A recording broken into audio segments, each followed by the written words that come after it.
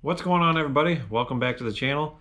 I just want to throw out a real quick update. I've been getting quite a few emails lately and like through messages on Facebook and all that, wanting to know my thoughts on when I completely gutted the Jeep about 3 or 4 months ago to Raptor coat the floors and then put down the sound mat. So everybody's wanting to know, how's it holding up? Am I happy with it? That kind of stuff. So today's video, I'm gonna let you know what I think.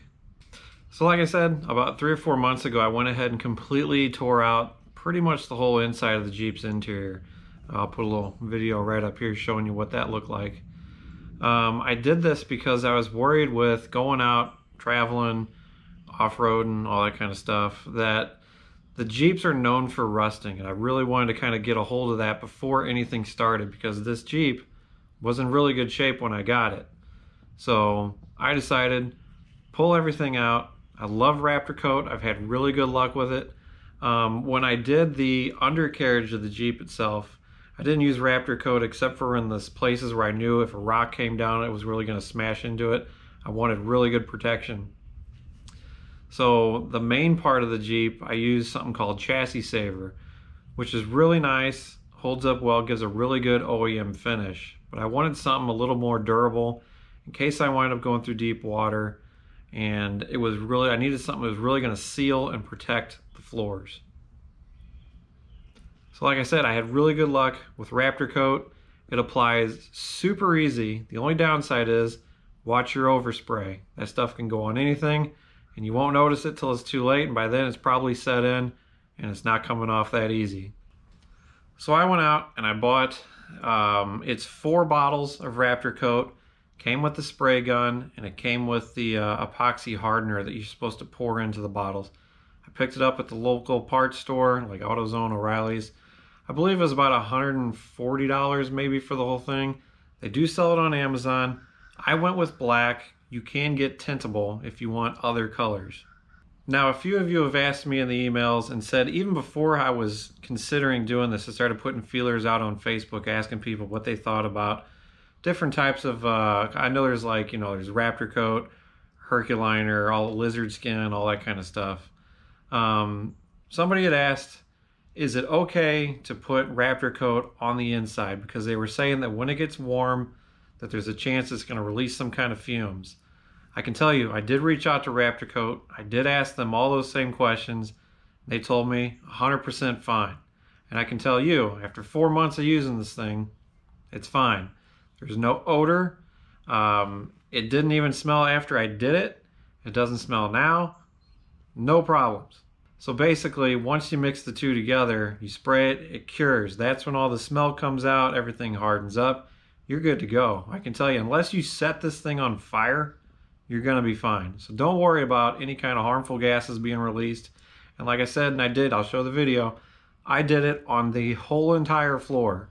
So trans tunnel, right over the top of the muffler, all the way back, the whole thing. I have had no issues with any kind of smell coming off the floors. Now another thing that I did, I actually put down a heat sound deadening material through the whole bottom of it. I believe the name of it was Silex. I did find it on Amazon. I know, again, there's all different types that you can get. I just found this one was going to be the best one for what I needed, because it doesn't have the foam in between the heat mat and the sound deadener. The foam, if you're going to do that, I highly recommend doing something like that on maybe like a hot rod classic cruiser car or something like that, because you're not going to be swamping this thing in any kind of water. And I was afraid with the foam that you get water in there, that's what's going to start to really smell and grow mold. So the one I went with, again, put a little picture right up here. The stuff laid down, super nice, very easy to do. Now, a few of you have emailed me and asked me questions about how that's working out. And I can tell you, awesome, works perfect. Now, I'm not gonna say it's gonna cut down every little bit of heat that comes up from the trans tunnel, but it does block a lot of it.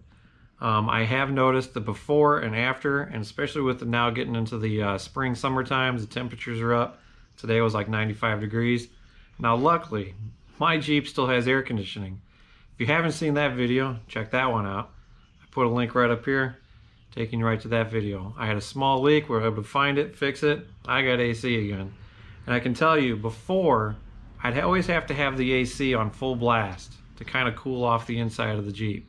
But now, between the Raptor coat, the heat sound deadener, and the new carpet that I put in that has the mass backing on it, I can actually turn the AC down. I don't have to run on full blast anymore. So I've run my hand all up and down the trans tunnel, and that's where a lot of the heat would come blowing up from underneath, because like you know, in the Cherokees, all that heat on the engine bay's got nowhere to go, so it goes right down the trans tunnel and just heats up all that. But I can put my hand down below and I don't feel any more of that heat blowing up from underneath. So I can say it's not 100% perfect, but I'd say it's at least 90% better than the way it was, and I'm very happy with it. Still looks just as good as it did when I first put it in. Still feels good. It's not fraying up on any of the corners. I did throw down a set of Quadratec floor mats. I did not go with the WeatherTechs just because I wanted to save a little cash, and I can tell you, these ones, they fit perfect. I got both sides, and I also picked up the rear. Now the rear one goes all the way across, one piece, molded perfectly, super thick, works out really good. So if you're looking for floor mats, I can tell you these Quadratechs, for the price they were, shipping was great, highly recommend. So now some of you were asking about the carpet. How big of a pain in the butt was it to put in?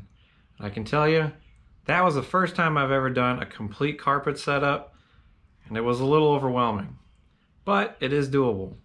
So I've learned since then there are tips and tricks on how to get the carpet to lay down better. I did all this over the winter, so it was really hard. A lot of people said, take the carpet out, put it out in the sunlight, and then work it that way. Or even get a heat gun or like a carpet, like a steamer, and that'll help you lay it down. I didn't have those options. I think when I did it, it was probably, 30 or 40 degrees outside, I don't know. So you live and learn with it, but I'm really happy with how it turned out. I can tell you, the carpet company that I went with to get it, awesome quality. Anytime you made a cut, it doesn't want to fray off on the ends, so it's not like you cut it and it's just going to keep falling apart. The cuts were clean, the cuts were perfect, no fraying issues. The big thing was there was just a heck of a lot of carpet, so if you're going to do this, be prepared to trim the carpet down and take your time. Now, a few other people have asked me, why did I do carpet? Why didn't I put down like a vinyl? I don't know, I'm just kind of a fan of having carpet. Kind of makes it feel nice in there. I don't plan on doing any kind of 4 foot, 5 foot deep water crossings like a lot of these people do out there.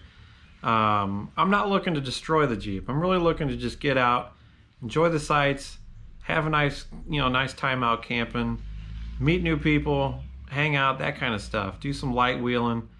This isn't an extreme rock crawler by any means. I mean, it's capable, but I'm not looking to destroy this thing. I want this thing to last me a while so I can go out and really just kind of enjoy the outdoors. Now, I know some of you out there are thinking, well, if you're going to build it, you might as well beat it up, No, that's not my thing. I had an old Jeep. I had an '89 Cherokee. Started out good, light wheeling. Next thing I know, destroyed it. I think every panel on that thing was beyond smashed to pieces.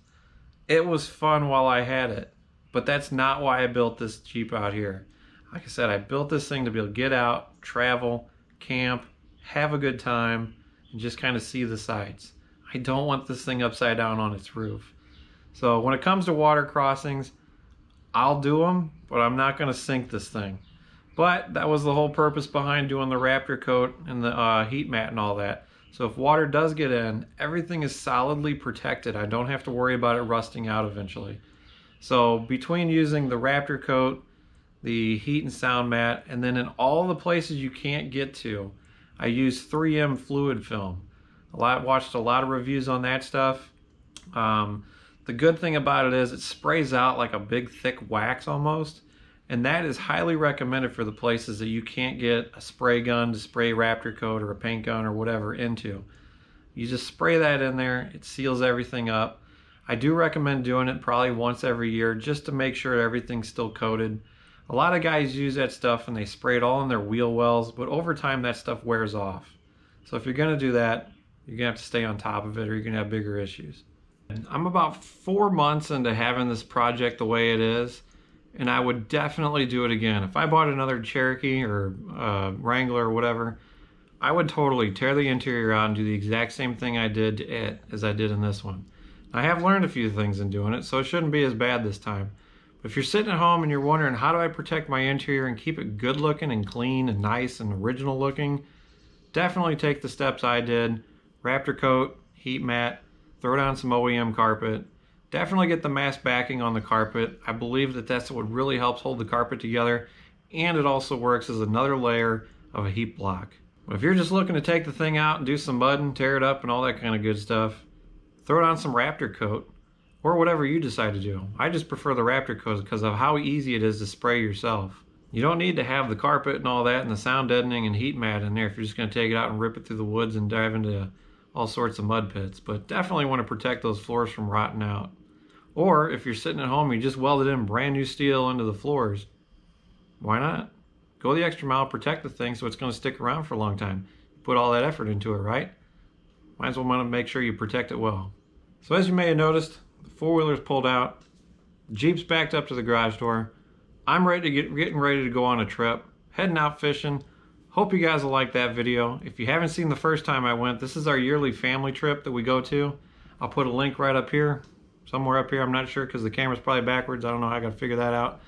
But I'll put a link to that video up there because we're heading back down to do some trout fishing. Really excited about that.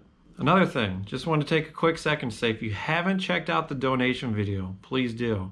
Make sure you share that with your friends because all the money made from that video will continue to be donated. I've got good news coming, which I'm not going to release just yet. I'm still in contact with the companies I'm trying to get the money out to. Once I do, you'll be the first to know. And like I said, I truly want to thank you because without you guys watching the videos, that money wouldn't be there to help out a good set of organizations so they can get out there and do what they need to do. Keep an eye on the donation. I made a separate playlist called the donation playlist. So at any time, go in there, give it a watch, share it with your friends, spread the word. Let's keep this thing going. These organizations need this kind of money to really help them do what they need to do.